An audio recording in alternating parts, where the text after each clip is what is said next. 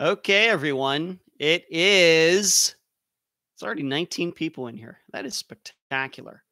Hello, everyone. It is the Unfound live show for May 20th, 2020. So it's 5/20/2020. Hope everybody's doing well. I took a shower. My hair is a little bit wet, but everything's looking good here. I'm feeling good.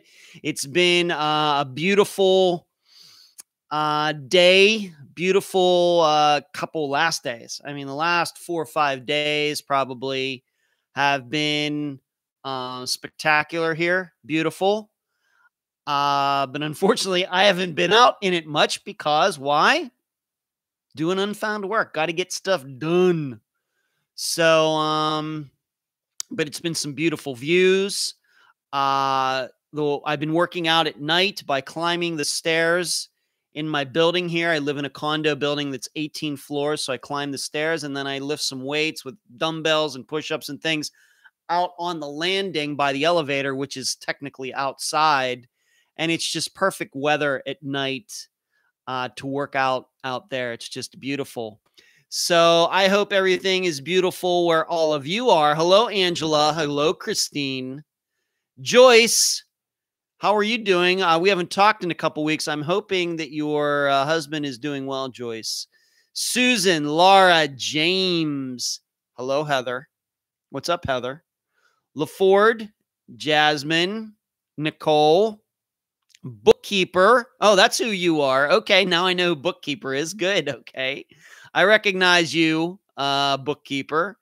Blaze.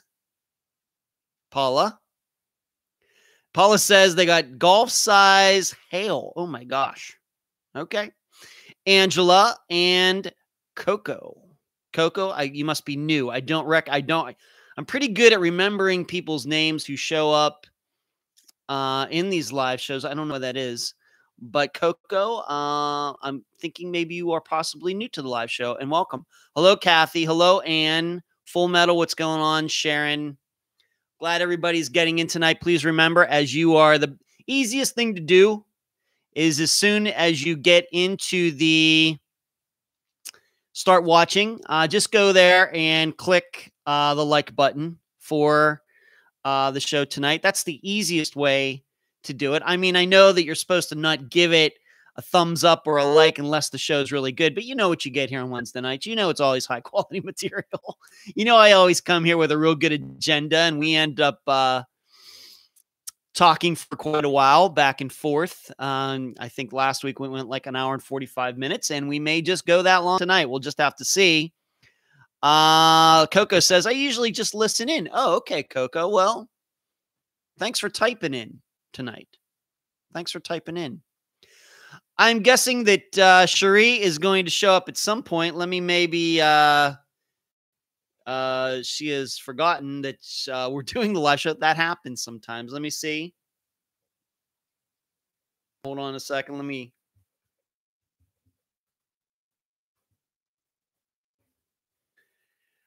And hello, Sherlock. Good to see you. Thanks for tuning in. She's here, I think. You think, Heather? Okay, Cherie, just haven't seen her type in yet. Thank you for all the thumbs up. But yeah, it's been good here. Oh, there you are. There you are, Cherie. Thank you, Cherie. I hope you're doing well today too. But very busy here. Worked on almost the entirety of Friday's episode today between I typed it actually out, my part of it yesterday, and then recorded all of it today. Also edited the interview. And when I say edit, that means go in and check the audio levels and check if there are any mistakes and things. Like there was a break that we had to take during this interview that I had to cut out of it. So that's some of the things that I have to do when I go in and edit an interview, and it came out really well. So hello, Angela. Thank you, Angela. Yes, I will be mentioning the super chat here in a moment. So I was getting most of that done. I would say Friday's episode is about 95% done. And this episode for this Friday, as some of you already know, is a unique one. And I've been waiting a long time to have this guy on the program. And he was excited to do the interview this past Saturday. And I will talk about that later in the program. If you see Angela here with this little, I don't know, is that like a genie or something? Serving some coffee or something like that, Angela? Is that what that is? That is what is known as the super chat. If you would like a comment to get some bigger attention than it normally gets just by typing it in there, if you would like to monetarily contribute it to the program, that is one way to do it, by using the super chat. Just look for the $ button and you can type that in there, and I would appreciate it. And that goes to all the things that, of course, that Unfound does, just like at Patreon. And maybe I should mention that. And we're going to be talking about Patreon a little bit here in a moment, but patreon.com/Unfound podcast. And Angela, thank you once again for enabling the super chat. As I typed not long before I started this show, I still didn't really get any questions today. Maybe people aren't in a questioning mood. At least I didn't see any. So if you have any questions that you'd like me to answer, whether on true crime, missing persons cases, or something regarding something else that's going on, or some nagging question you have about me, the program, anything going on, I'll be happy to answer it, as long as it's PG and it's not too personal. But I am going to be talking about, before you start asking me about maybe some of these disappearances that have gotten national attention, for example, Madison Bell. And then there's this woman who disappeared in Colorado, I guess about a week and a half ago. I am going to be talking about both of those disappearances tonight before we are done. That is on the agenda. Hello, Deborah. Hello, Miranda. Miranda is a new think tank member. Thank you, Miranda, for your contributions to Unfound. Deeply appreciate it. Paula asks me, if you had to have a regular 9-to-5 job, what would it be? I don't know, Paula. I really don't know. I've had all sorts of, as I have talked about my employment past, my past employment, I have a lot of different kinds of jobs. I'm good at jobs where I can work by myself, and I work at a job. I'm probably good at jobs where I'm not given a lot. I'm given a lot of latitude on how to figure things out. Maybe a good example, a returning think tank member. I apologize, Miranda. A returning think tank member. Thank you. I would give an example, Paul, of a job that I thought I was pretty good at. Was one that I mentioned when I was a printer and fax technician, and I also delivered toner and moved equipment and set up networks and things like that. I really didn't mind that job too much. I liked it. There was a lot of autonomy. I did a lot of driving. I went down to Kingman, Arizona, drove the whole way down to Phoenix, up into Utah, down to LA, down to San Diego, working on printers and faxes that weren't working correctly. And I have to tell you, I kind of liked that job.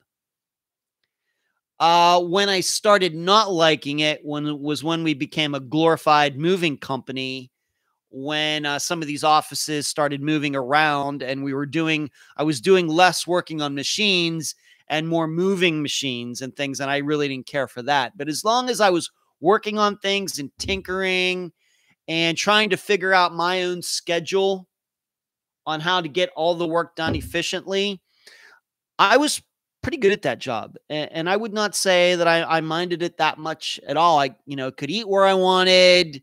I was driving I was driving a company van. So probably some job like that. I of course, it didn't pay that well, but something along those lines goes well with my mind and what I think I'm good at. Now, as far as high paying jobs, I'd really have to think about that. So there you go. That's something from my past of a job. And I, of course, liked working on the shows that I did, the Magic Show and the Rat Pack Show, but those are not usual 9-to-5 jobs. Bookkeeper asked me, how many people are in a typical think tank discussion? That bookkeeper, that's a good question. Maybe between 9 and 12 people, something like that. 9 is usually the low end. 12 is probably the high end. And that makes for a really good discussion where everybody's ideas get heard and people can talk to each other in a little bit more easier fashion than we can in this live show, which has a lot more people. Jefferson City, Missouri, Lola, L-L-L-O-L-A, Lola. Paula says, I think I would make a good college professor. Well, I would love to do that and talking about missing persons cases and educating people. And that's something we're working toward, Paula, for sure. I would certainly enjoy that. I agree with you as long as I would get to pick the topics. But, and, I once again, though, I think about, is that a regular 9-to-5 job? My impression of professors is kind of like they teach like 9 classes 5 days a week, and then they have assistants who teach classes for them and things. So maybe it is a regular 9-to-5 job, and I'm not saying being a college professor is easy. It just wouldn't occur to me to call that a 9-to-5 job, but it's certainly work. It's certainly important, and I'm happy that there are professors out there, and I would certainly love the opportunity to do that in talking to criminal justice majors about everything regarding missing persons cases for sure. And like I said, it's something that I've been talking about for a while. Sure, he's not posting patreon.com/unfound podcast. The sleeper poll, Danielle sleeper from this past Friday. I asked all of you the question, at least if you are in the discussion group, what you thought about the reason why was it that Austin didn't just say, if he is responsible for Danielle's disappearance, why didn't he just say, I got up and she was gone, which is a popular statement in disappearances like Danielle's. Of course, Christy Nichols from just like 4 weeks ago, we covered the disappearance of Rosemary Rapp and a few others where their husbands or boyfriends just say, I don't know, we got up the next day and she was gone, and we don't tend to believe that. Why didn't Austin do that? And a majority of you believe that the reason he did that was because he just wasn't thinking ahead enough. I even put in there just because Austin was dumb. I also gave the choice is the reason he said that because somebody might be able to prove that he wasn't sleeping that night, and that got some attention as well. But the number one choice was just didn't think that Austin was thinking ahead very much to say something like that. Now, what is interesting is in the think tank, being that a bookkeeper just asked about that, in the think tank, a couple people came up with an idea that is very counterintuitive, but maybe kind of works.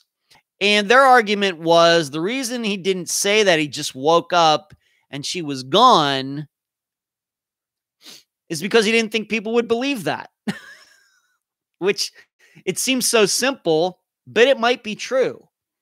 And he thought that, well, if I say that she went missing while I'm out with my buddies, then I have an alibi. If I say that I was asleep and she went missing the next morning, I got up and she was gone, well, I'm just not sure people are going to believe that, so I'll come up with something else, which is interesting. And I have to admit, it's so simple, but it certainly could be true. That he just didn't use that reason because he thought nobody would believe it, which is kind of, like I said, it's counterintuitive, but I think the people who brought this up in the think tank on Sunday night have a point. And if you want a good idea of how the think tank works, that's it. We do sometimes come up with ideas that maybe people haven't thought before, and that's why we call it a think tank. We sit, we talk, we think about these things, and we bounce ideas off of each other. And my job in the think tank is to kind of challenge people on their ideas. We don't disagree, we discuss. We don't argue. We just hear each other's ideas. And when somebody voices an idea, sometimes I just ask, well, maybe you need to expound on that a little bit more. And that's what we do in the think tank. And we'll, of course, be doing that again this Sunday evening. Let's see what some of you've said. Joyce, when is my dad coming back down? I'm not sure about that, Joyce, given everything that's going on right now. So I just don't know. Does that mean I will cut my hair? The answer is no. No, I won't. and that's just the way it is. But that's a solid question, though, Joyce. Carrie says, hi, I'm from the area of the Missouri State Fair City. Welcome. Hello, Carrie. Yeah, Heather's laughing at Joyce for good reason. Carrie, I think so he can semi-distance himself by being not home. Right, regarding Austin. Yes, Carrie. Miranda, he's probably not that smart enough to think of saying that. There very well could be, Miranda. That's why, we threw around a lot of different ideas regarding that. But some people did come up with that idea, and I thought it was kind of a new idea. But at least in the group, with the poll that I post every week regarding a disappearance, the choice was that Austin, the reason he picked what he did was, the reason he said what he said is he just didn't think ahead enough. Because in looking at his statement that he left, she disappeared, and then when he came back, she was gone. There are certainly holes there. There's no denying that. They are just circumstantial holes, but there are holes. Cherie, I think the idea assumes he follows disappearances like we do. Therefore, I reject the idea. Yeah, well, it's, maybe that could be Cherise. Maybe we're too smart for our own good sometimes. True. Lynn, hello. Do you have any pets around during your podcast? Lynn, I don't have any pets, period. I love animals. In fact, I will tell you, like when I'm on Instagram doing stuff for Unfound, like I posted some pictures today in the story section of Instagram for Unfound. I love to go on there and watch like those otter videos, them making those little squeaks and things. And I love watching funny dog videos. I'm serious. I just don't have the patience to take care of another living thing. I just don't have the patience. And I'm not allowed to have pets in this condo anyway. But I love animals, and I don't mind babysitting and things, but taking care of them on a daily basis and everything, that's just not me. Love them, though. Lynn, I'm not going to answer the question about solve one unfound case. I'm not going to put one above any other. I can't do that. Paula says, we can get you a pet for your birthday. Don't do that, Paula. Don't do that. Don't do that. Heather says, no, I don't want an otter. Stacy, will I be at CrimeCon in October? No. In fact, I'm not even sure that CrimeCon will happen, Stacy, so I don't know. And even if it were, that's not the type of thing that I would go to anyway, and I'm not getting into that in the show tonight. Kristen said, I thought he said she went missing because the son may say something. Figure he left her on the couch, and the son saw her in the morning when they left, then he came back and did something with her. Maybe, Kristen. Maybe. That could be. Okay.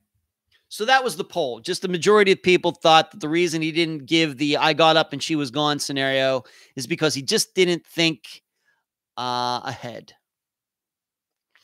Let's move on to this. I'm sure you've also seen that the remains that were found on Dennis Bowman's property in Michigan back towards the end of last year have been identified as Andrea Bowman's. And that's no surprise, I think, to anybody. And he has been charged with Andrea's death. Of course, he is also facing charges for the murder he allegedly committed in Virginia.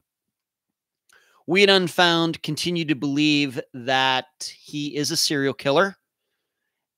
We believe that he has killed multiple women, and I would not put it past him that he might have killed some other girls as well. If he is capable of killing his own daughter, underage daughter, then he's capable of killing anybody. So I'm waiting, and I think the rest of us at Unfound are waiting for the day when he is attached to other deaths, other murders, maybe other disappearances as well. There's no way that we believe that he just killed this one woman in Virginia and then his own daughter. There's certainly more than that. I think Dennis Bowman has been a dangerous guy for a long time, and that may mean even looking not just at the 1980s, when these two murders were committed, but into the 90s, into the 2000s, up until this very day. I think anything is possible at this point. But her remains have been identified, and I just cannot tell you how much respect I give to Kathy Turkanian, Andrea's biological mother, who believed from day one, going back to when I interviewed her in 2016, that she believed that Andrea was on that property. There was no proof of it, but she just knew it. And she was right. That is just amazing. And I'm glad that all of the work that she has put in over the last about 10 years has not gone to waste. I give her all the credit in the world. Angela, have you talked to Andrea's sister? No. The Bowmans, you mean her sister? You mean the Bowmans' actual biological daughter? No, I have not. I've not talked to anybody in the Bowman family. The Dope Patrol says, my dad is a Leo, and he loves all 4 of my pets, 3 cats and dog, even my turtle and the fish. He's a better grandpa than an owner. Well, I'm a Leo too, the Dope Patrol. I was born August 1st, 1970. I'm going to be 50 here in a little more than 2 months. And so I love animals too. Just can't take care of them. Just don't want that responsibility. I really don't. So Andrea Bowman, I anticipate doing an in memoriam for her. Just don't know when that's going to be. Of course, we have an interview, something for this Friday. I think I'm going to be doing at least one interview this coming weekend. So I don't know where I'm going to put it in the schedule. Maybe it'll be something that I release like on a Monday. I'm just not sure right at this point. But we will be doing an in memoriam for her, even though I know we did something for her back in November or early December when Dennis Bowman was charged with the other murder in Virginia, and all that started to happen. I did an episode on that. That's how important I thought it was.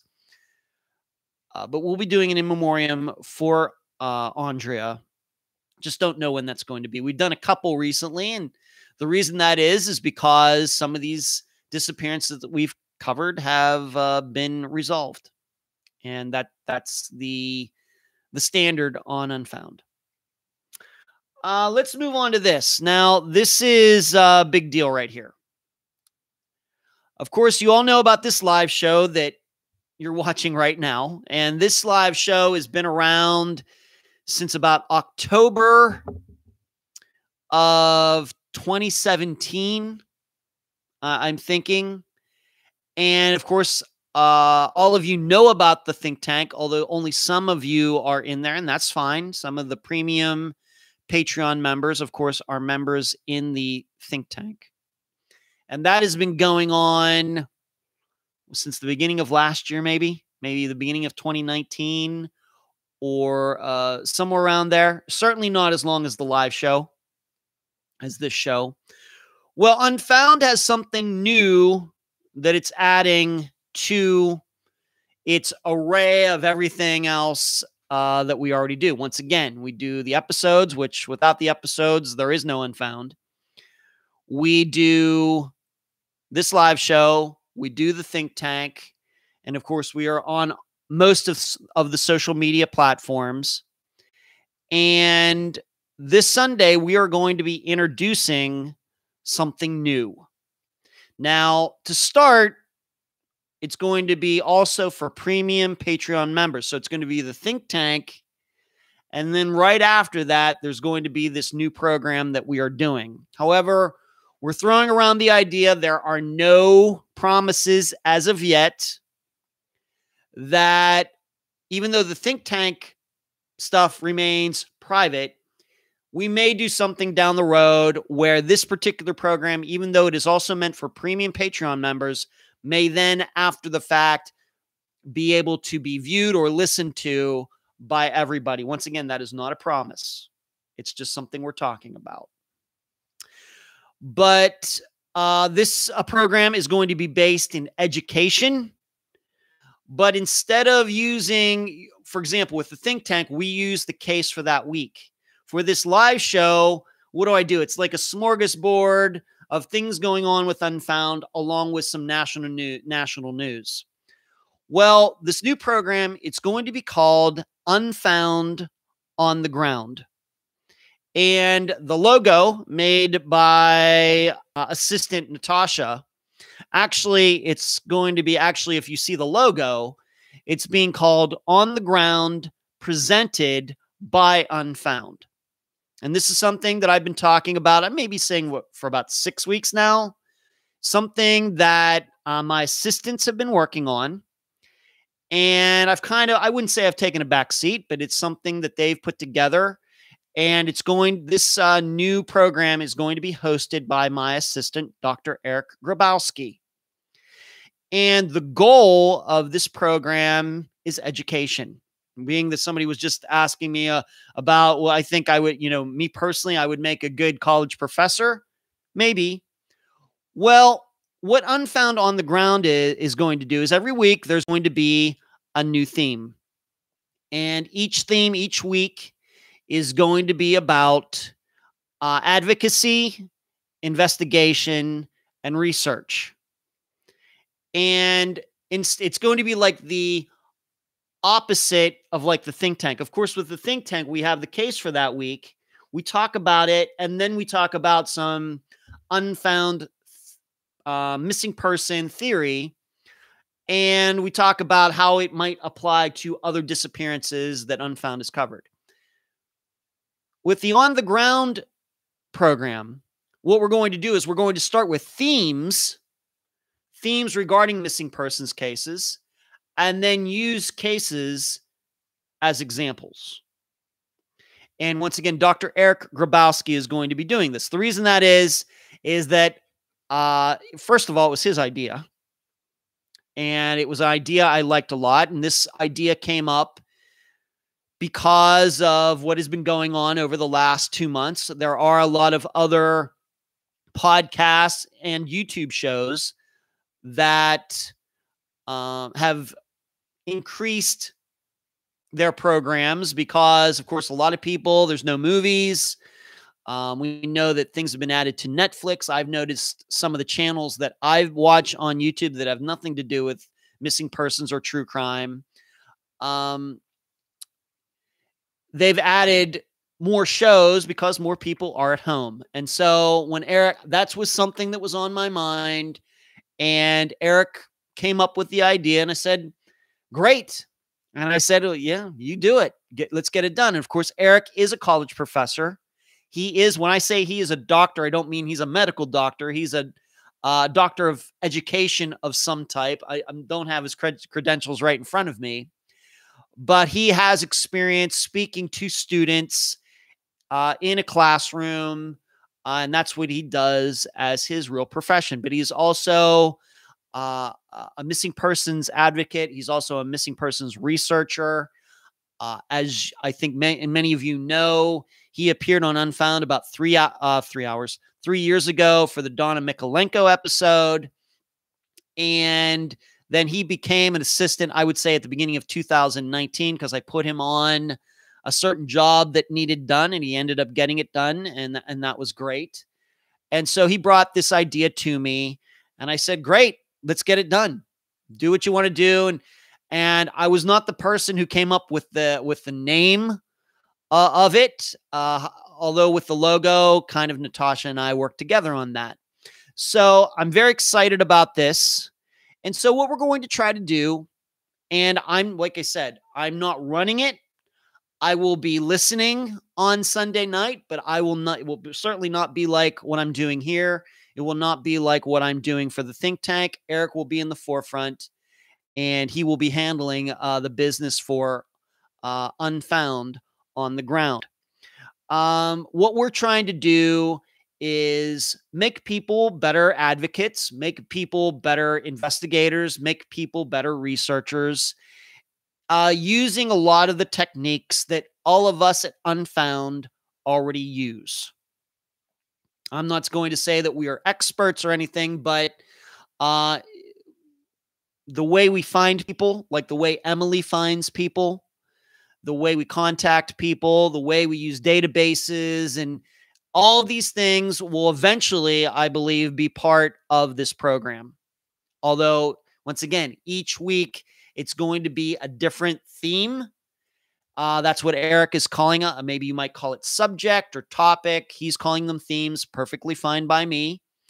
And he will be the one who will be talking about it. And like I said, it's going to be on Zoom. It's not going to be on YouTube. It's not Facebook Live. It's going to be in the Zoom format, which people can decide to whether to use their cameras or not, or just use audio. It will be up to them. And I think a lot of people, a lot of you out there are very familiar with Zoom because a lot of famous people that have been doing shows, maybe you've even seen on like late night shows, etc., have been using this program Zoom to be interviewed. And you've seen maybe bands that are using Zoom to play together. And I think that's why Eric picked that format to do it. Let me see some of these comments. Charla, still talking about being a Leo. Hello, little bit. Good to see you tonight. Sherlock, if you need any assistance, I can be at your disposal. I appreciate that, Sherlock. You've done a lot of great things for Unfound. There's no doubt about that. Thank you. Kristen, I think I may be spelling it wrong. Can send me the link for Patreon. Thank you, Sharif, for setting that up. Blaze says, Kristen Rose, just press on the $sign. So that is the new program. It's going to be an education program. I think that education has been something that I've personally been talking about for a while. I've been expressing for a while how I would like to go to college campuses and talk to criminal justice majors and even maybe psychology majors, journalism majors, about reporting of missing persons cases, the investigation of missing persons cases, the trauma that families feel in missing persons cases, and all about educating young people who may have to deal with that in their jobs one day. And so it might be somewhere down the road where we have kind of a two-pronged attack where I am going to colleges around the United States speaking, and then we have this Unfound on the ground where we are educating the public, people who aren't in school anymore, people who are accountants and teachers and football coaches and engineers and truck drivers, etc., about everything that needs to be known about conducting investigations, becoming more knowledgeable about missing persons cases in general. So it may be somewhere down the road where we have like a two-pronged attack. So I'm excited about it. It starts this Sunday on Patreon, and it will start as soon as the think tank is over. So we're going to have to wrap up the think tank in an hour, and that's going to be a little difficult considering everything that will be in this Friday's episode, but we'll do our best.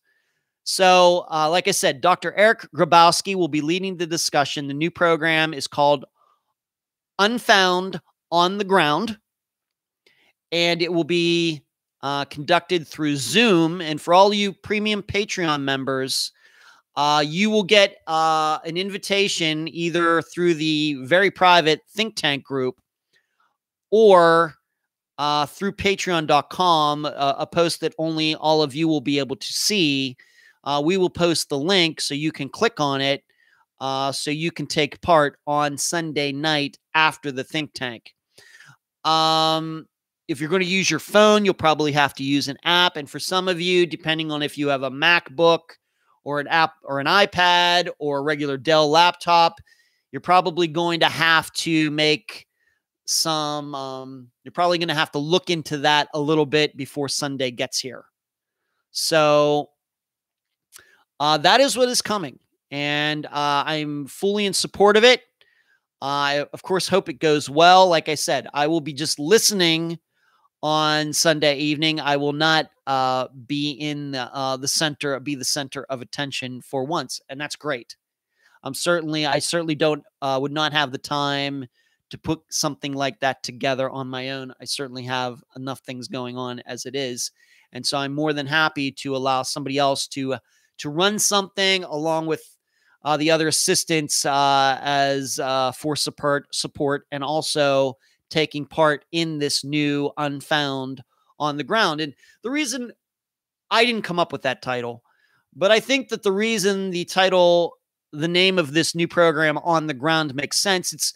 It's no different than when you think about maybe a political campaign or just war itself. When people talk about having boots on the ground, people, for example, in a political campaign, people going door to door. It's like an army out there, handing out flyers, knocking on doors, calling people, hey, make sure you remember to show up to vote. Will you consider voting for this candidate? It's like an army, creating an army of people with a particular agenda. That's what I think you think of when you hear the statement on the ground, boots on the ground, people on the ground.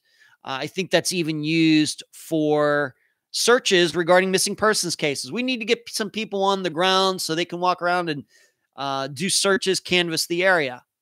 And it's convenient that it rhymes with the title of the program, Unfound. That certainly works out. But we're going to try to put more people on the ground by educating them.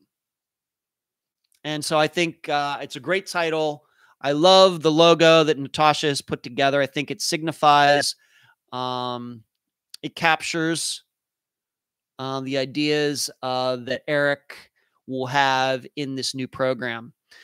Susan said, sounds great, kind of like answering questions that we ask of you, like, what do we do if our loved one goes missing? I'm sure that's going to be covered eventually in this program, Susan. Miranda says she'll be there. Great. Little Bit says, I really like this. Miranda says maybe the host could introduce himself with a little video on Patreon. I'm not sure Eric is watching this show tonight, but I think that's a pretty good idea, Miranda. Will we need the Zoom app, or will the link take us to Zoom without the app? Paula, what I would say, it just depends on how you're going to be viewing it. If you're on your phone, I know from my experience in having Zoom conversations with my sister and my two brothers over the last month or so, I have the Zoom app on my Android phone. However, on the other hand, when I did the interview with Dr. Telesco, that was also on Zoom on my Dell, I think I still had to download something, but it's not like an app. It's just different. But I would certainly, once again, don't wait till Sunday to figure that out. I would be figuring that out between now and Sunday regarding Zoom and how it works on your particular phone, tablet, or computer. Paula says, is Patreon just for U.S. or international? Patreon is for everybody, Paula. Doesn't matter. I think it automatically does the conversion to dollars if you are interested. And I know that I do certainly have some Patreon supporters from other countries. Yeah, Little Bit says, if you're using your phone, you have to have the Zoom app. Yes. Heather, assistant Heather says, yes, you need the app on both Android and iPhone. Thank you. Now I'm going to read something that Eric printed out. I've done my pitch. I've done my little spiel on it, but let me read something that, let me get it here. that he has typed out, just to once again give you an idea of about Unfound on the ground. Starting at 8 p.m. Eastern Time on Sunday, May 24th, raising awareness of missing persons, mindsets, and methods will be the first Unfound on the ground digital discussion, encompassing care, communication, and collaboration. This is a great theme to begin the Unfound on the Ground series of discussions. Lasting about an hour and a half, the discussion will be led by Dr. Eric Grabowsky, who has a PhD in rhetoric from Duquesne University in Pittsburgh. Coincidentally, that's where my mother went to college. Beyond his teaching and study of communication within academia, Eric is a cold case journalist. He has been a guest on Unfound, once again going back to April 2017. You can go back and listen to the Donna Mikolenko episode. Eric is part of Unfound's assistant team. That is true. Patreon subscribers who are automatic think tank members will be invited to participate in this digital discussion through Zoom. Audio content from this discussion will be distributed in the future. However, for the session, your participation is important. So if you are not a think tank member, now would be a great time to take that step. Please visit patreon.com/Unfound podcast to learn more about Unfound subscription options on Patreon. That is something that Eric typed out. And like he said in there, this audio content from this discussion will be distributed in the future. Once again, not making any promises. I'm really not in control of this. All I'm doing is overseeing it and make sure it meets Unfound standards. But I think that it may be somewhat like, when a movie comes out and then it comes out, in the theaters, of course, not right now, but when things are normal, a movie comes out and then maybe 2 months later it comes out like on Netflix or Disney Plus or on subscription or something on your TV. It may be something like that where it becomes available to think tank members, and then maybe a month down the line, a few months down the line, then that audio will be for everybody. They'll just have to wait a little bit. Once again, we're throwing around a couple ideas. I just don't want to make any promises right now. And in fact, in the end, it will be up to Eric and the other people who've been working on it to decide for themselves. Kristen says, just signed up for $12 a month. I love it, Kristen. Thank you. Hope that gets me into the think tank. It automatically does. If you are on Facebook, I will get you into the private think tank group, Kristen, and then we'll get you the link for the think tank starting at 7 p.m. Eastern.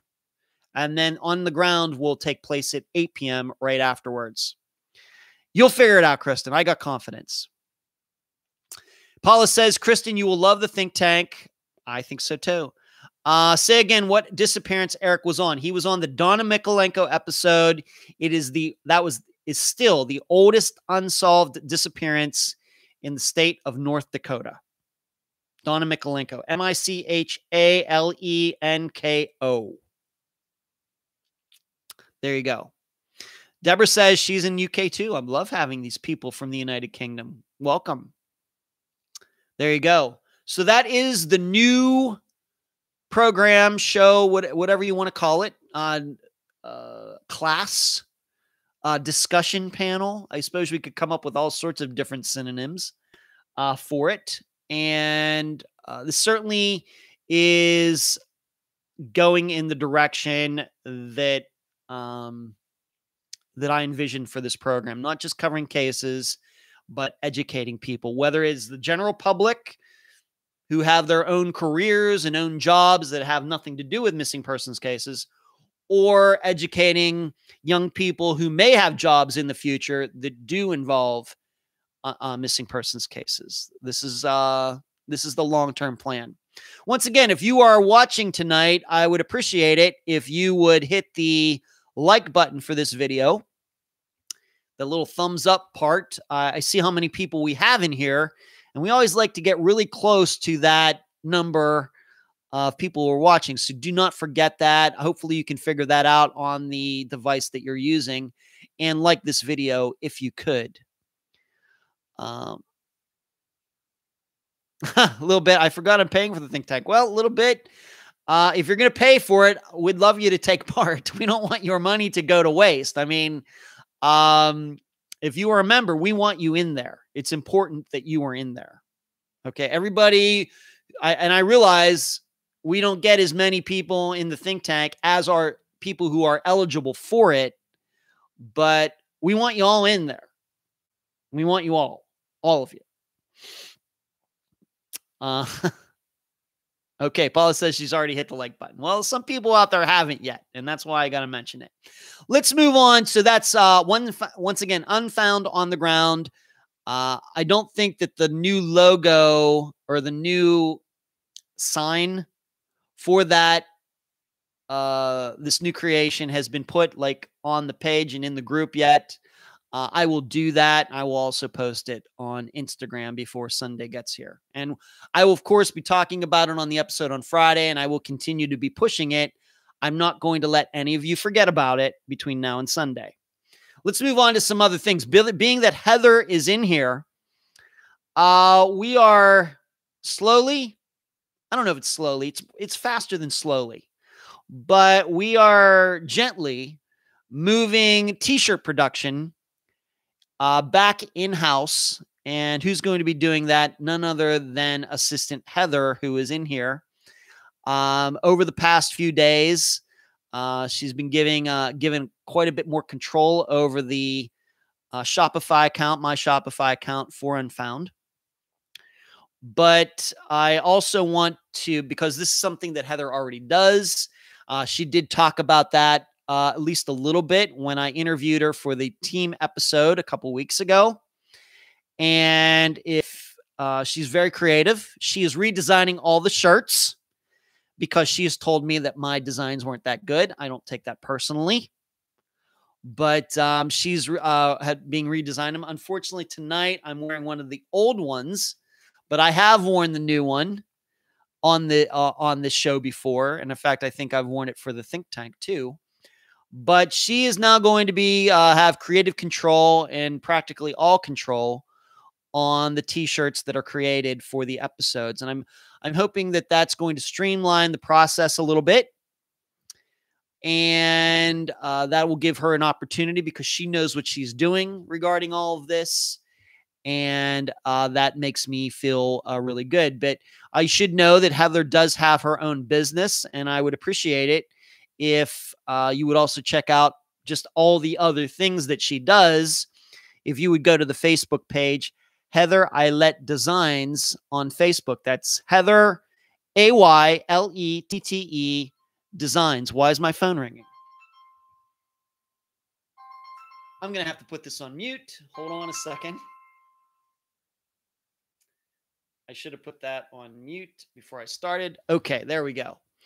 But yes, Heather, assistant Heather, is going to be taking charge of the t-shirt situation.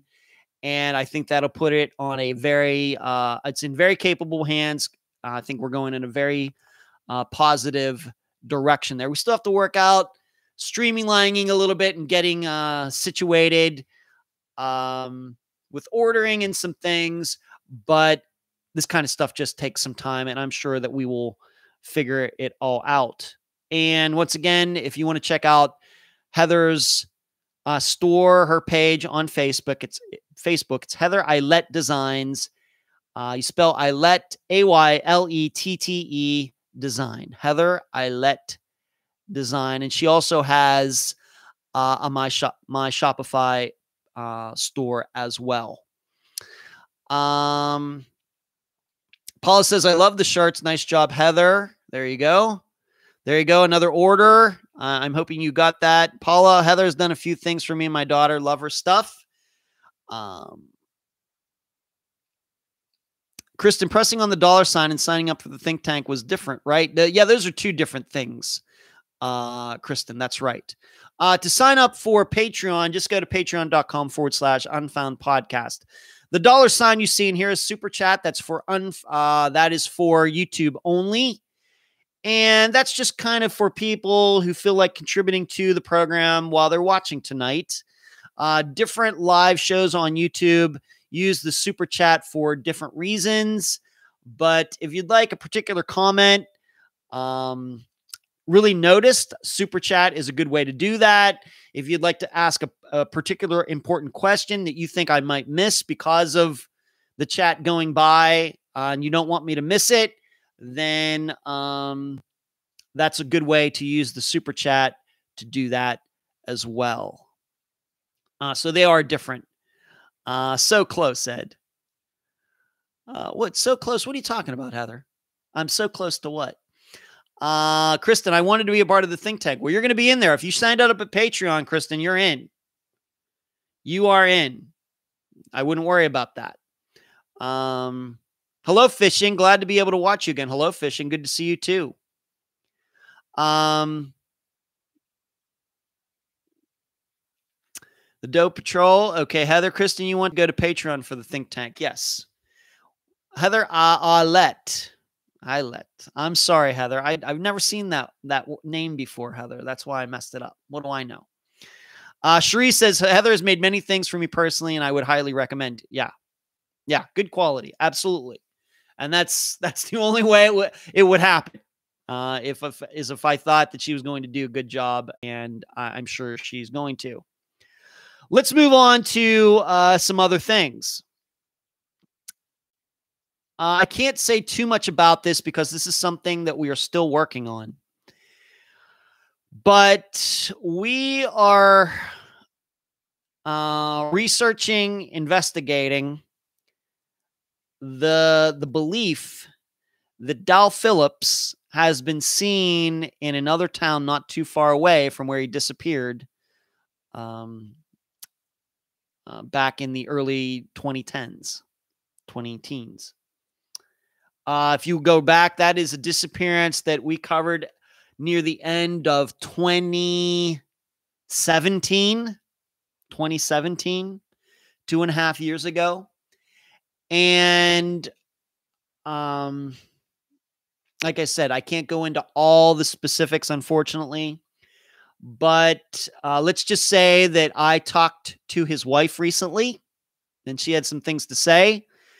And she was getting some information, and we have taken upon ourselves to see if we can verify this for her.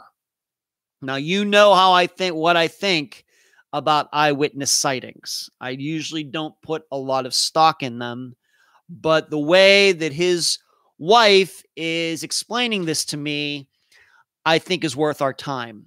I don't know how much time it's going to take to verify that it actually is Dowell or it isn't Dowell. I don't know. Of course, none of us live near there. It's not like we can drive right there and start cruising around this town to look for him.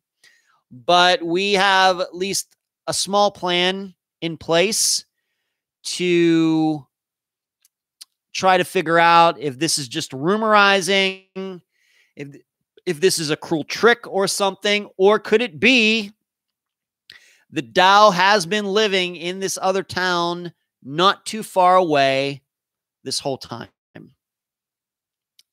If you will remember, just to go over the generalities of his disappearance, Missy, who is his wife, went out to get her mother. When she came back, he was gone.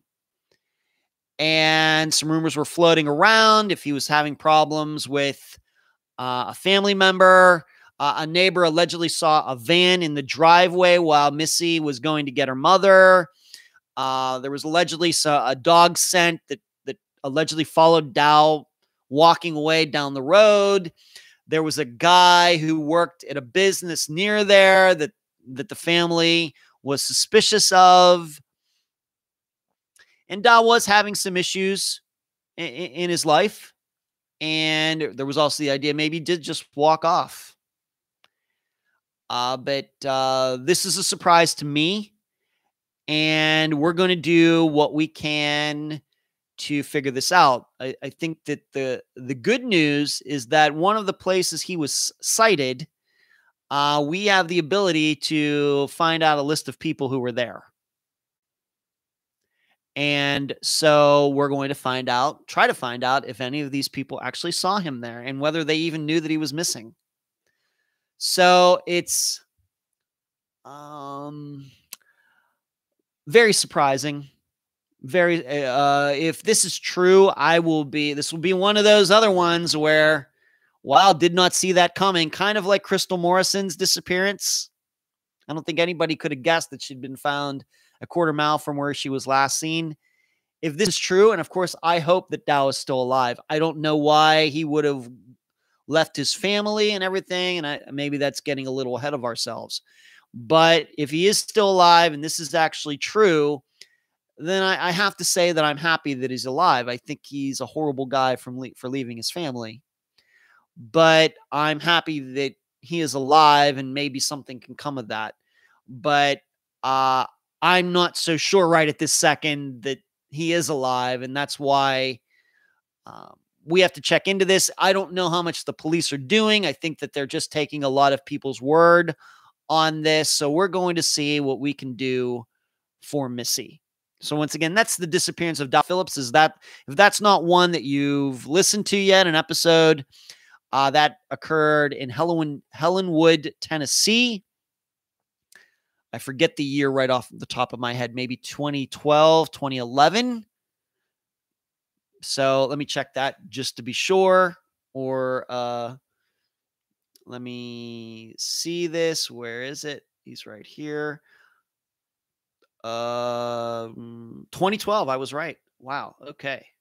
2012 is when he disappeared from Helenwood, Tennessee. He was a preacher, Paula. You're correct. So if I can give you any updates as we proceed through this, I will. I just don't know how much I'm going to be able to say because the information first will be going to his wife. And like I said, I've been talking to her over the last few days.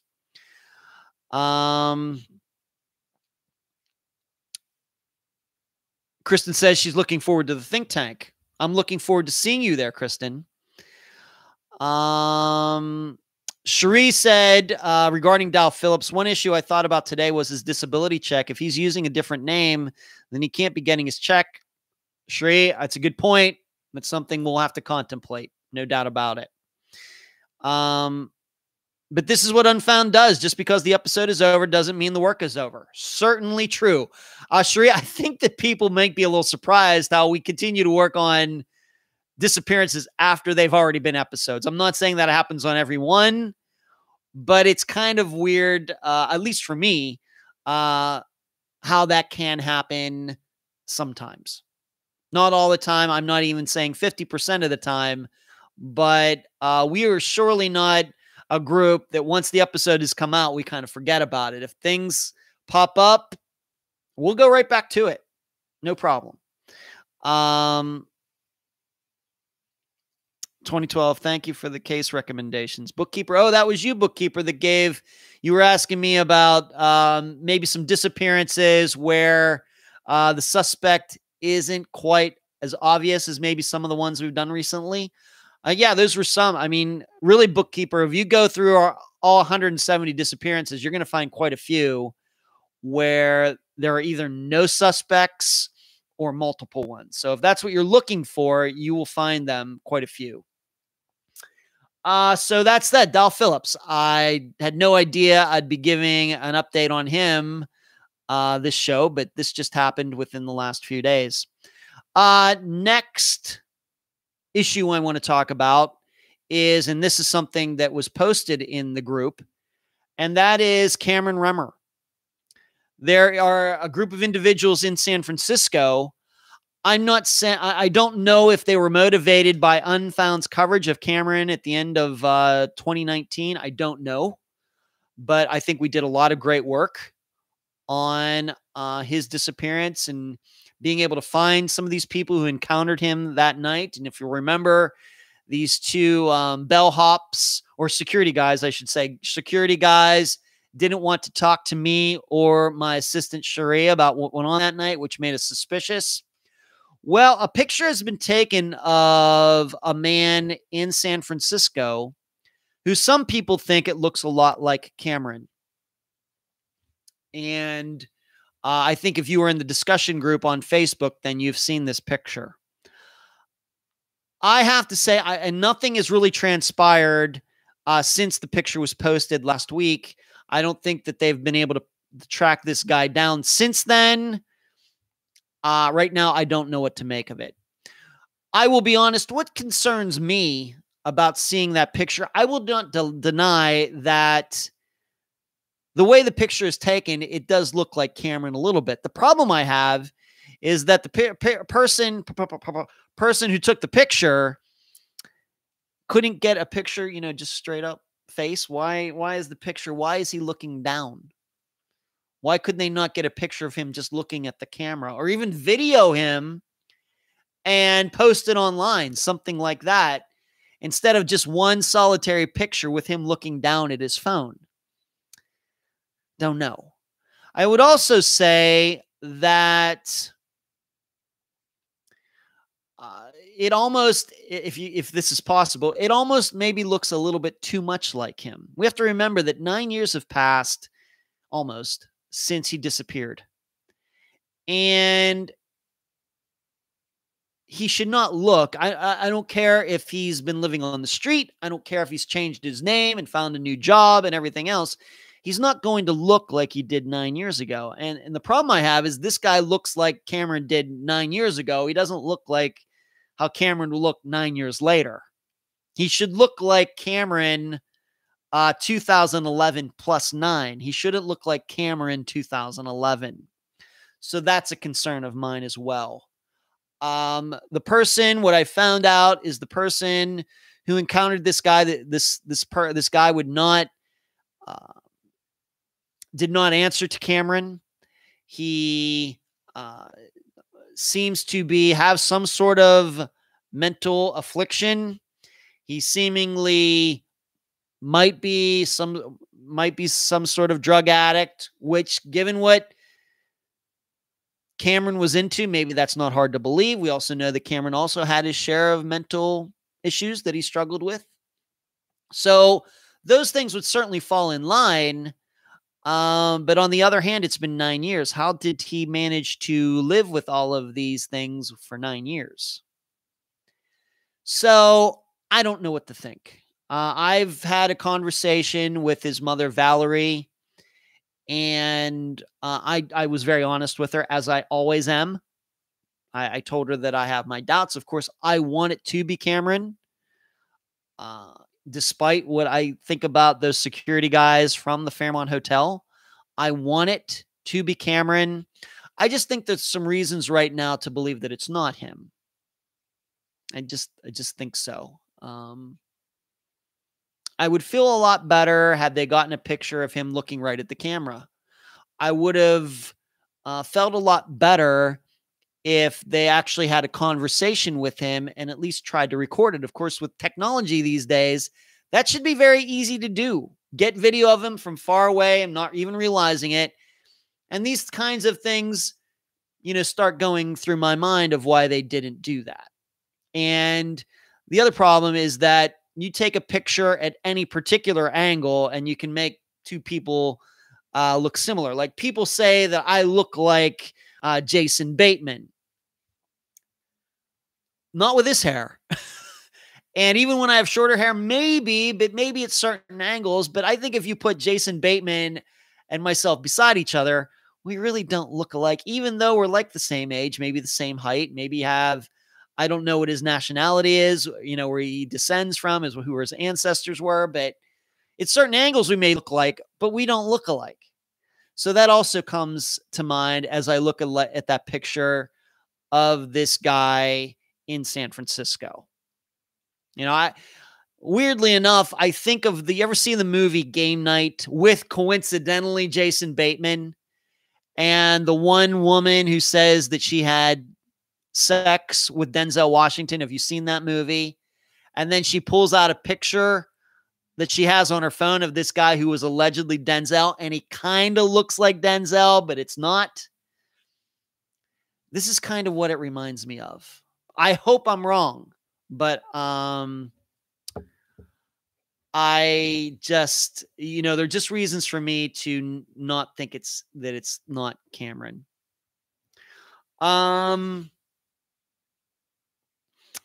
Maybe it was because of the 52 emails I sent.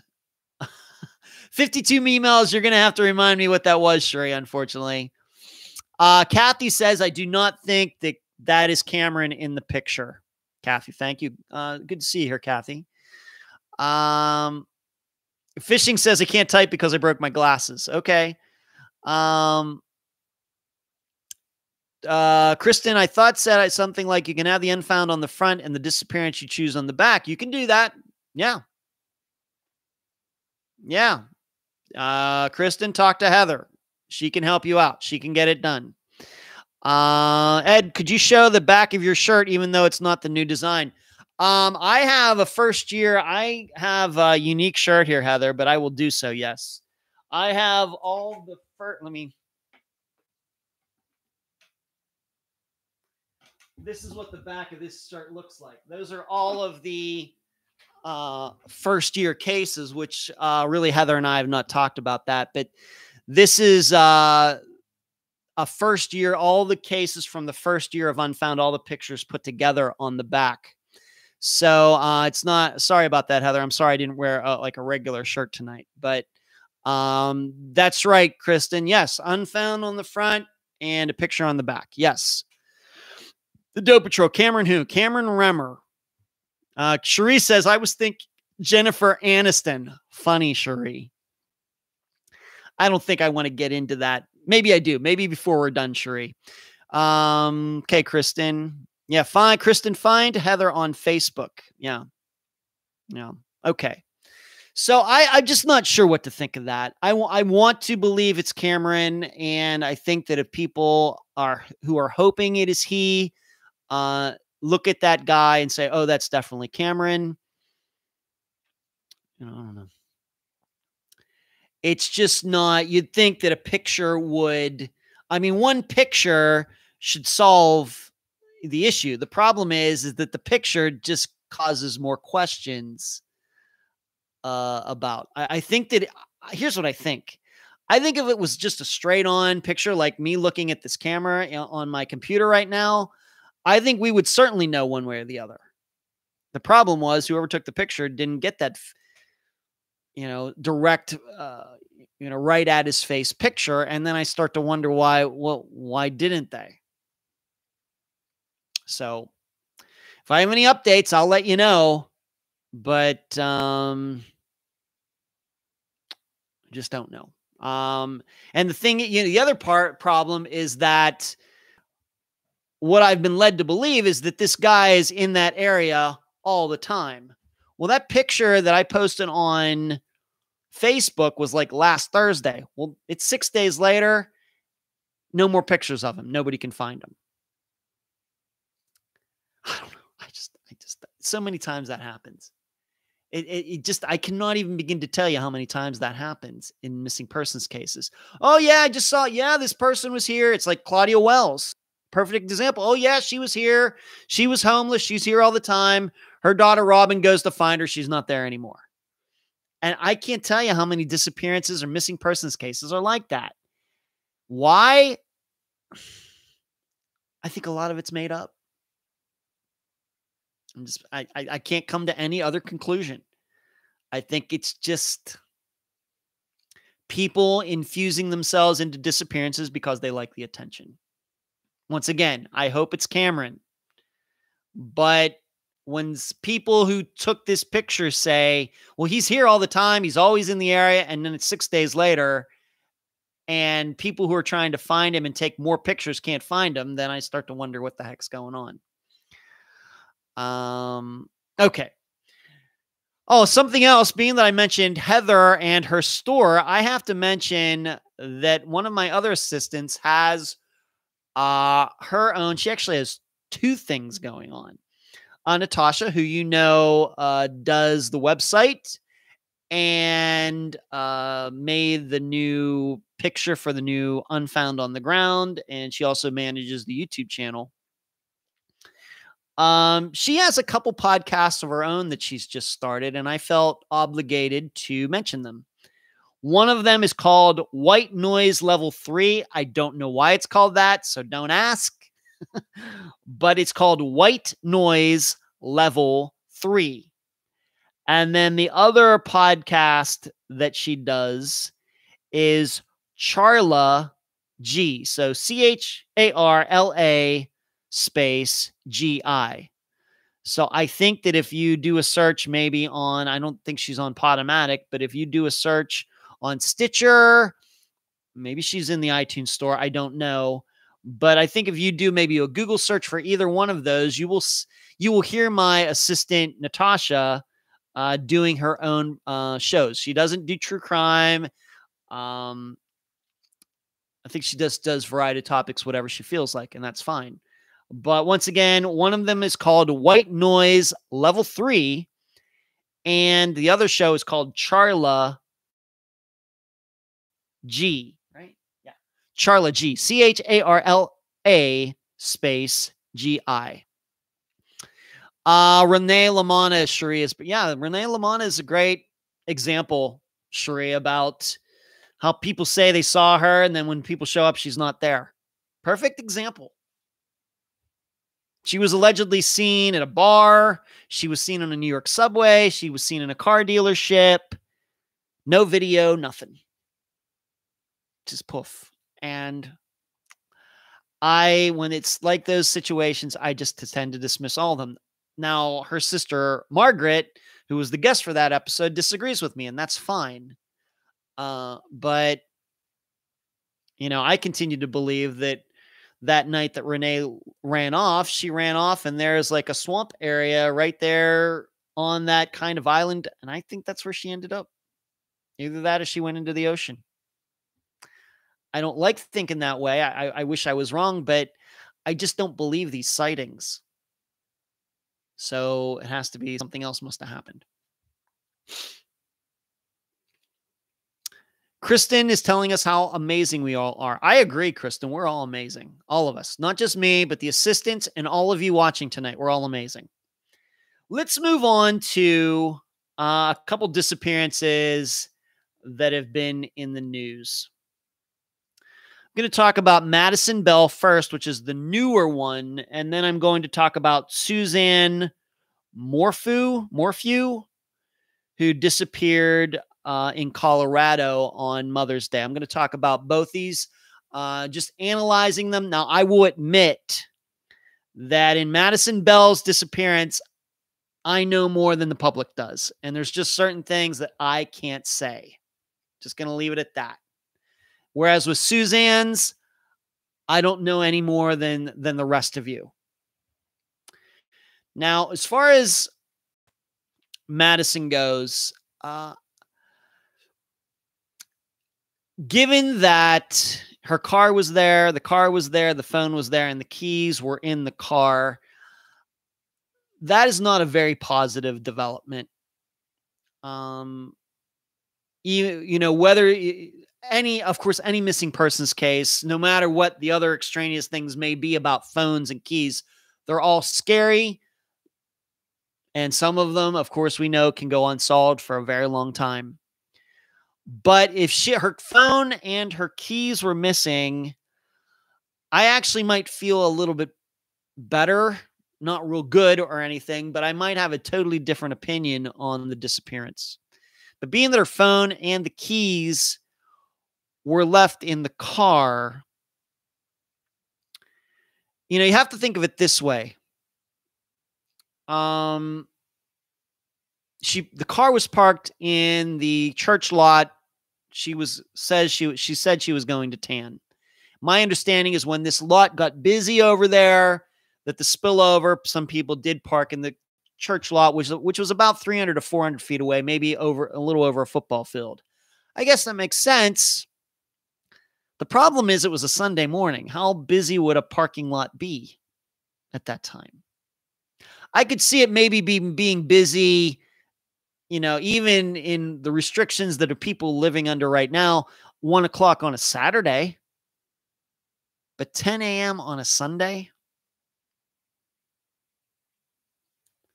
In addition to that, my understanding is that this church is having services despite all the COVID stuff that was going on. So it's just hard to understand. I think what it says is if she parked in that lot because because there was overflow, well, wouldn't she, if she was walking to the tanning salon from the church parking lot, wouldn't she take her phone and the keys with her? Wouldn't she? Yes. So the only other option, and she didn't get to the tanning salon, so something happened once she got there. So are we to believe somebody was just hanging out in that church lot waiting for a young girl to pull in to be kidnapped on a Sunday morning out in the middle of nowhere in Ohio? That doesn't seem very reasonable either. I think what I'm saying is that I could be convinced that she wasn't going to tan at all. And I have the feeling that she was actually meeting somebody there that morning. And the tanning was a story. I think there are reasons, there are things that you can infer from the information that's been given to the public to think that this girl who just graduated, I guess, from high school or was about to, was not going to tan at all. There was something else going on here. This is kind of the same situation like Maura Murray. People who believe that she wrecked her car and then she got picked up by some serial killer. Well, that has happened. It's in the history of the United States that has happened. I think of Morgan Harrington, who disappeared when she went to a Metallica concert. And somehow she found herself on the outside of the venue again, couldn't get back in. And then she got picked up by a rapist, a guy who had already raped before, didn't know it though, picked her up and then killed her. And you think, oh, well, yeah, it happens. Well, you also have to remember, though, that this guy seemed to be cruising around that college campus there where Metallica was playing. And so he was cruising around looking for somebody. It would, what you might want to call a target-rich atmosphere. He was looking for a young woman to pick up and rape, if not kill. So he was driving around a college campus. Makes sense. Whereas it's hard to believe that some guy was driving around out in the middle of nowhere on a Sunday morning looking for a young girl to abduct and kidnap. That just doesn't seem like a very target-rich atmosphere. Unless some guy knew she was going to be there that week, at that time. And was kind of saying, oh, I think I know Madison's going to be here, so I'm going to cruise by and I'm going to snatch her up. Still really doesn't explain why the keys and the phone, even if she got snatched up, how did the keys and the phone end up in the car? What did the guy do? Take her and then throw those things back in there? That doesn't make a lot of sense either. So there's something going on here. And I have to believe that Madison was lying to her mother and any other people that were in the house that morning.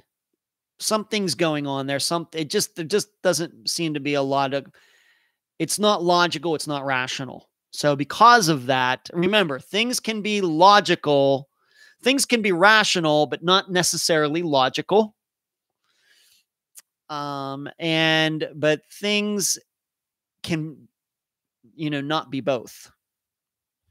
And this doesn't fit either criteria. So I'm suspicious. I think there's things going on here that the public doesn't know about. And I think I could be convinced that she was meeting somebody there that she didn't want to tell anybody about. I know that her boyfriend was allegedly at the house. Well, maybe she had another boyfriend. Just a possibility. There you go, Kristen. That's the super chat. Thank you. I see the thumbs up. There you go. I don't know how this works, but I'm trying it out. Thank you, Kristen. Well, thank you. That's the super chat, everybody. And Kristen gets recognized. Concha says, so odd. She had tanned the previous 2 days, supposedly. I don't know anything about that, Concha. I really don't. The Doe Patrol, I had Madison confused with this other girl. I know this case, but not well. Go with it, Doe Patrol. You might be right. Mari didn't get picked up. She ran into the woods and died of the elements. Kristen, that's what I continue to believe to this day.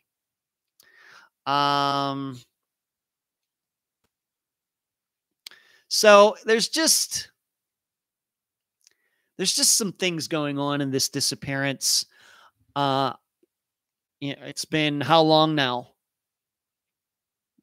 How many days has it been since she went missing? Was it this past Sunday, right?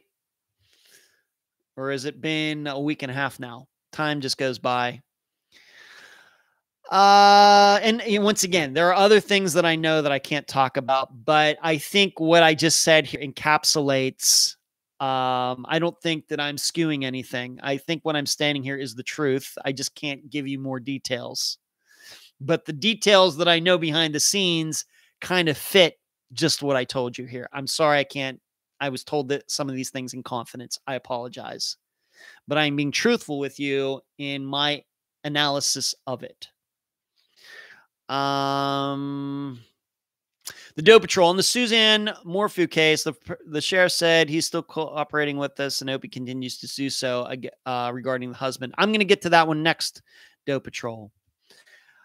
I certainly hope, of course, that Madison Bell, I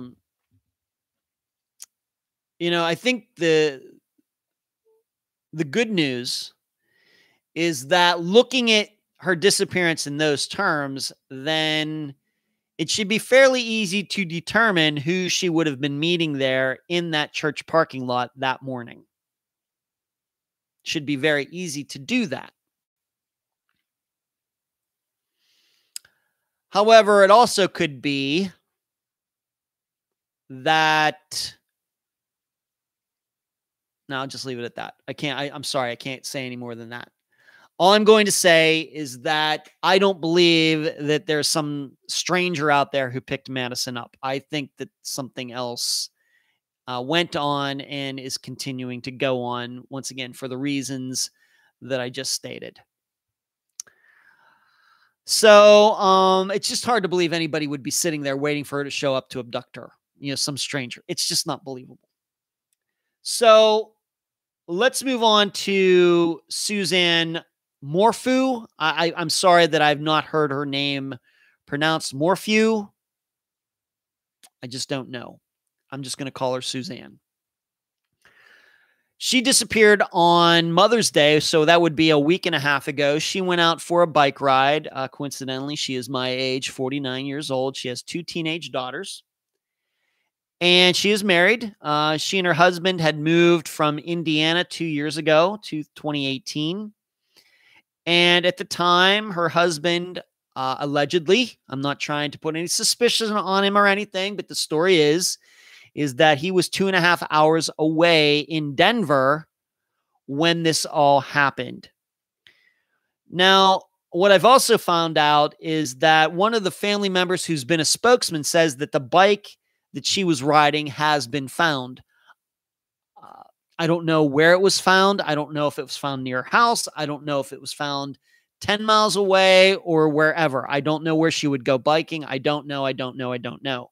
But it seems that the bike has been found somewhere.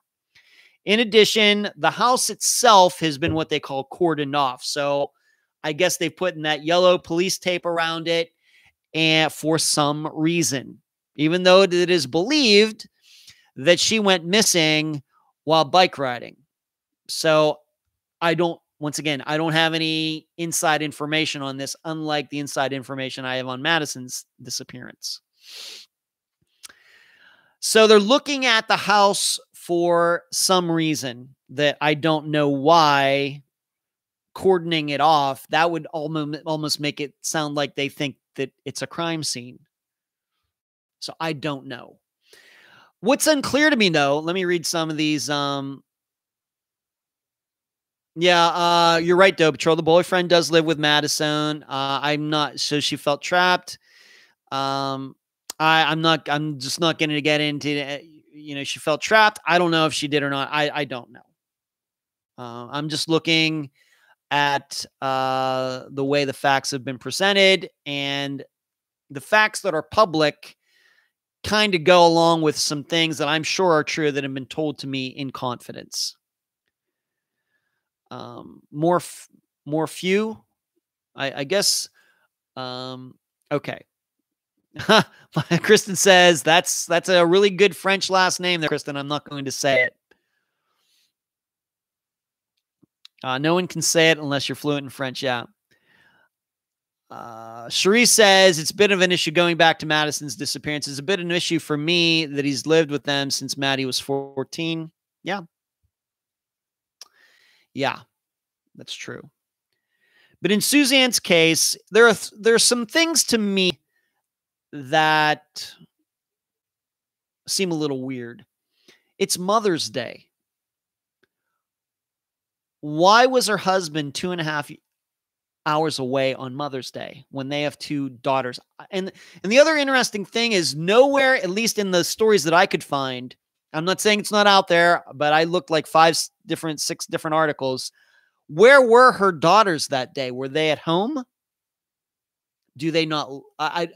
They're teenage daughters, so I'm guessing at least one of them is in high school or something. Where were they this day? This is Mother's Day. Mother's Day, you'd think that would be spent with family. The daughters would be with their mother. The father, the husband would be there, and they'd be doing something. Instead, there's no news of where the daughters were that day, and the husband was 2.5 hours away on Mother's Day. And she is going out for a bike ride by herself on Mother's Day. Seems, once again, it may be nothing. Cherie says because they had been married for over 25 years, he had a training for that weekend, and the daughters were on a camping trip, returning home on Mother's Day.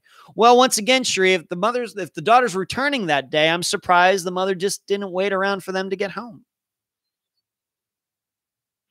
I don't know. No, I didn't see that, Cherie. I'm sure you're correct. I'm sure you're 100%. If that is what, I just didn't see that anywhere. Cherie says I was alone on Mother's Day also. I didn't, want to make you think of that, Cherie. But, okay. Maybe it's nothing. Maybe it's something.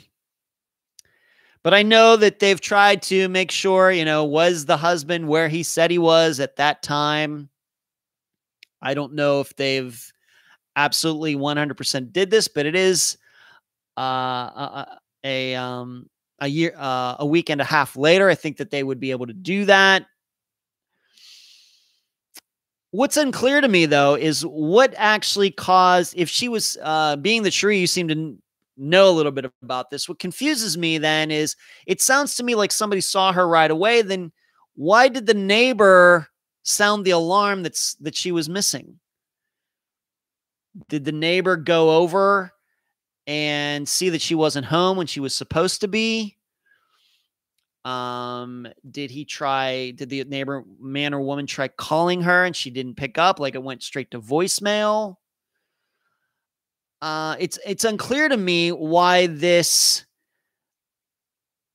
neighbor, said, "Oh, something's wrong. You've got to get people involved. She's missing." I mean, how would he or she know how long Suzanne had been out riding her bike? How would they know that anything was wrong at all? That's something that's not clear to me. Once again, reading the articles that I could find, it's just not clear to me. I'd want to know about her bike riding. Did she always go on Sundays at the same time, the same pattern, the same direction? That would be helpful. It's just some things here that I once again, it just doesn't seem that we have enough information. In fact, Cherie says calling and couldn't get a hold of her, so the daughters alerted. So the daughters, so what you're saying is, Cherie, is the daughters got home. She wasn't there. They tried to call their mother, couldn't reach her, and then they alerted the neighbor.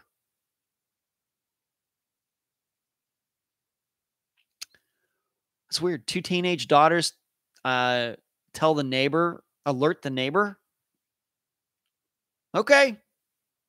It was before they got home. They were trying to reach her and couldn't reach her. So the neighbor, oh, I see what you're saying, Cherie.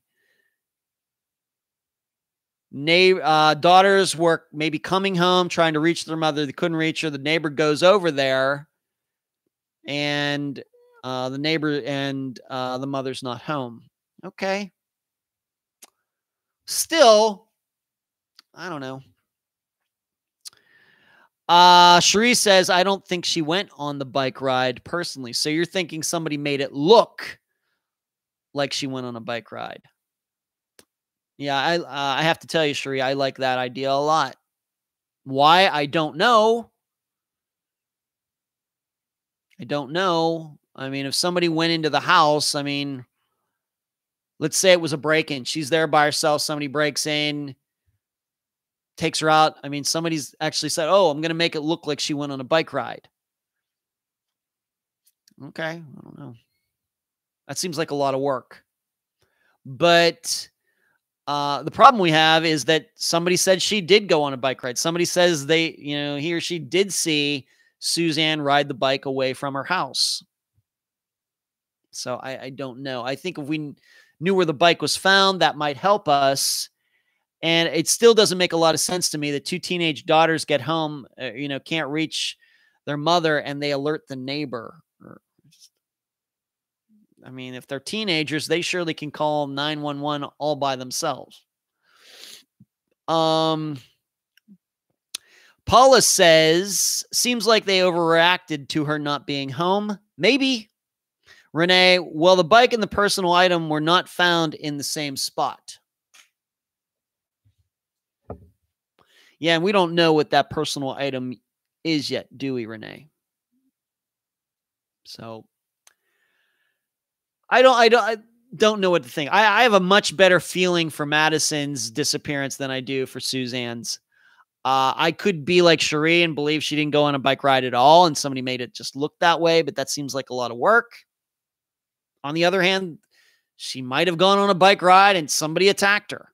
That does happen. Women runners do get attacked. So it does happen. So it's just, but I think a lot of people are, how weird is it that it happened when her husband was out of town and her daughters were away, wherever they were? I agree. Maybe I'll just put this out there. Maybe Suzanne had another man. How about that? The Doe Patrol says her theory, the Doe Patrol's theory is that the husband killed her and took her remains up to the mountains. He was a serious hunter and black bear killer. Camping the girls, good cover for him to do so. Girls went to neighbor when they got to house. Well, unless somebody can break his alibi, I don't know how much we can buy into that. And it doesn't seem like that's been done a week and a half yet later. Week and a half later, I suppose it's possible. The nephew said the bike was found, but couldn't talk about the condition. However, Elise hasn't said anything. Any new developments in the case of the woman who disappeared right before she was supposed to host a Super Bowl party? Indy, that's a good question. I don't think so. I think that's still a missing one. I will look that up. Thank you for reminding me. I remember we did talk about that one a while ago, I guess back when the Super Bowl happened. Cherie says, I know the husband got an attorney, criminal defense attorney. Huh. Okay. Kristen says, oh my God, my boys are in their 20s and they would call 911 immediately. Okay. Just depends on how kids were brought up, I guess. The Doe Patrol said it's a cabin in the woods where they live, a big cabin like a state. The bike was staged, they have said. Well,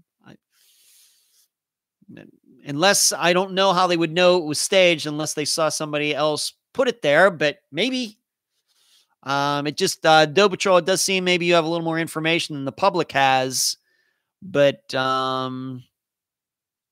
don't know. Renee says, he said, call the sheriff, ask about the condition. That's interesting. No one has heard from her since the family left also. So what you're saying is, Doe Patrol, is that even though somebody's saying that they saw her ride off on a bike on Sunday, what you're saying is that nobody had contact with her after her husband and daughters left, I don't know, Friday or Saturday? Once again, maybe Suzanne had another man. We'll keep tabs on it, and if we hear anything that I can talk about, I will let you know. Like I said, there are some things about Madison Bell's disappearance that I know about. I just can't talk about it. I'm sworn to secrecy, but I feel what I explained to you is a very likely scenario. Helmet. Okay, the Doe Patrol. All right, let's talk about this Friday's episode. This episode took a while to put together. I started talking to the guest, John Paulos, way back in early 2017. And he is an expert on the disappearance of Julie Weflen. Why? Because he worked with her back in the 1980s. They worked for the same power company in the state of Washington. And she went missing on September 16th, 1987. She was on her way home from work. She volunteered to stop at a substation because there was something going on there. That was her job. She said, no problem, I'll get it on the way home. She stopped into this substation, never made it home. When her husband, who was working 50 miles away that day, said, hey, he called the power company to find out, hey, my wife didn't get home yet. And they told him, well, she was supposed to stop at this substation and we don't know what happened. So they went out there and they found Julie's vehicle. They found her tools scattered all over the ground. They found her helmet, like power company people wear, on the ground as well. And there was obvious signs of a struggle, and it looked like Julie had been abducted. And there was no movement on the case, on that disappearance, from then until John Paulos, who once again was working for the power company at the time, he got involved starting sometime in 2010. I think that's when he made the decision, but really didn't get things rolling till 2011. He got motivated. He got together with some other former power company employees, and they started working on Julie's disappearance because nobody else at that time was working on it. And very quickly, they established a possible suspect. His name, and this will be the first time that will be one of the first times this name will be mentioned on the internet. His name is Will Parks, and they were able to establish that Will Parks and Julie Weflen knew each other. They've also been able to establish that Will and Julie were in some sort of I know the name of the group, but I can't say it. Some outdoors group in the Spokane, Washington area. And Will was harassing Julie, and she got him kicked out of the group. They were also able to establish that Will Parks lives within just a few miles of where Julie disappeared from. So the main concentration this Friday will be on the disappearance of Julie Weflen, but that's not where it ends. In the process of doing this investigation into what happened to Julie, another woman who went missing in Coeur d'Alene, Idaho, which is across the river from Spokane, her name came up. Her name, Deborah Swanson. She went missing on March 29th, 1986. Well, guess what? John and his group had been able to establish that she knew Will Parks as well. And in fact, she was at a party the night before she disappeared. She disappeared once again in Coeur d'Alene in a park. She allegedly drove to this park to go running, very much like Suzanne Morphew and her going biking. Deborah went to this park for a run, and later she disappeared, and her car was still parked in the parking lot for that park. Never seen again. Well, the night before she went on this run, she was at a party, and guess what? Will Parks was there as well. John and myself, although it hasn't been recently, I talked to Deborah Swanson's sister way back in 2017. She verified that Deborah did know Will Parks and that Will Parks was interested in Deborah Swanson, but she wasn't interested in him. So what are the odds that two women who don't know each other, they've never established that, John and his group have not established that Julie and Deborah know each other, but two women who don't know each other go missing, and they just happen to know the same guy, and both of them had problems with him. And you will hear John talk about this during the interview that I did with him. The reason we were able to finally do this interview is because Will Parks, he himself, had sort of a surly reputation. And the thing is, though, he was a business owner and had a successful business called Adventure Dynamics, where groups of people would go and they would do team building activities like do zip lining and all sorts of different things on this property that he owned not far from where Julie disappeared. And he was living there from 1987. Well, he died earlier this year. And John had told me that, he would not come on the program if there was any threat that he could get from Will Parks, because Will Parks was allegedly a scary guy. Well, Will Parks died in January at the age of 68. He had gone to get something to eat somewhere, and he was eating it while driving, and seemingly he choked on something, crashed his car, and died. Maybe he had a heart attack or something, I'm not sure. But he is now deceased, Will Parks. Well, as soon as I found that out, I called John up, and we did the interview that you will hear this Friday. Now, there's one more woman that you will hear about on Friday, and her name is Kathryn Rahe Gregory. And she disappeared from Spokane in 1981. So Julie disappeared in 87, Deborah in 86. Well, Kathryn disappeared 5 years before either of these other women did. And what makes John, you'll hear John talk about it, but she also might have been a victim of Will Parks, because she kind of looks like Julie Weflen. They're all in the kind of the same age group. They're all professionals.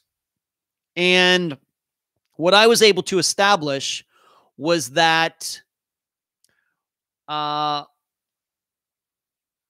Will lived within a couple blocks of where Kathryn disappeared in 1981.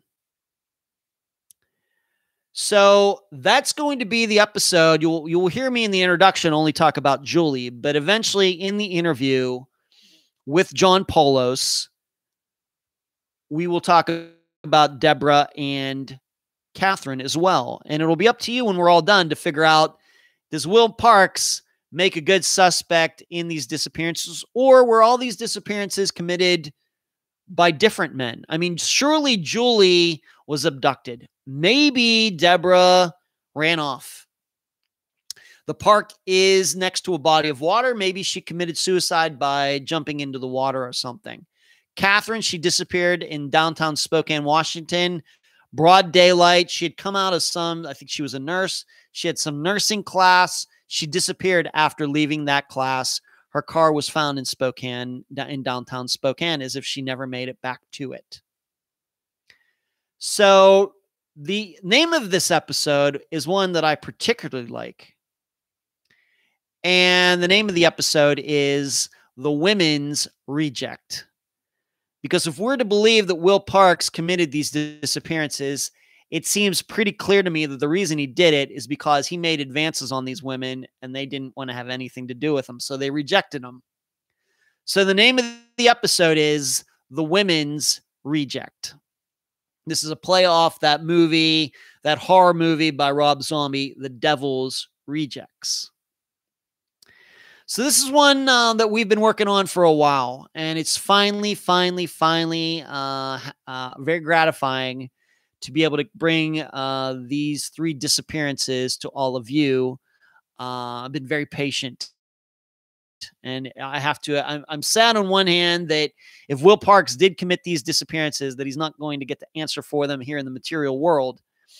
But on the other hand, it is really nice to be able to now talk about them, being that he's gone and John wanted to come on the program.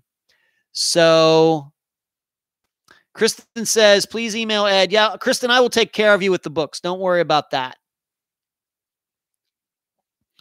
We'll figure it out for Kristen. No problem with that. Jasmine says, looking forward to hearing these cases will be the same with the same person of interest. I think there's a decent chance, but once again, it's up to the audience to determine that. Carrie says, another Dennis Bowman? Maybe. I bet there are more than those in 5 years, just not connected yet. Yeah. I could make an episode with that same name. The Women's Reject. I'm sure. I don't know what that means, Cherie, but I'm sure you could. So that is the episode for this Friday. And the other thing that you're going to get out from John is that he's not a professional investigator. He's not a private investigator. He's just your average guy. Used to be an engineer for that electrical company. He's in his late 70s, and he's working on these disappearances. And you're going to get to see his step-by-step process, and I think it's a good one for anyone to follow, any person to follow who is interested in starting their own investigation into disappearance. I think John is doing very good work. Very, very, very good work. Although I will say that there's still a lot of holes to fill in the puzzle to really make it 100% that Will Parks is responsible for these disappearances. But surely John has done nice work over the last 9 to 10 years. So let's see what we did tonight. 1 hour and 45 minutes again. Crazy.